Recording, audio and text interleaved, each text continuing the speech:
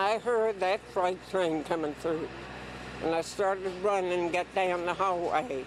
Got my husband, we went into the bathroom, and it lasted no more than 5 to 6 seconds. That freight train was a powerful tornado ripping through east central Georgia Wednesday night. The storm killed 1 person and injured at least 7 others. The following morning, survivors surveyed the damage, thankful to be able to pick up the pieces.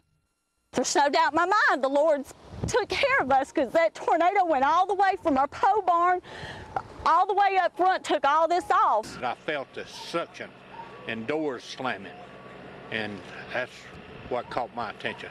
It just... The damage from the storms is quite extensive. Roofs simply ripped off homes, walls torn down. Aerial views showed just how powerful the winds were, as trees were either toppled or simply torn in two. I'm rating this at the high end of EF1, which means about 110 miles an hour winds. Up to 4,000 customers lost power during the height of the storm. It's believed it spawned 3 separate tornadoes. The National Weather Service plans to send out teams to confirm that they indeed were tornadoes that touched down, causing all that damage. Bryant Thomas, The Associated Press.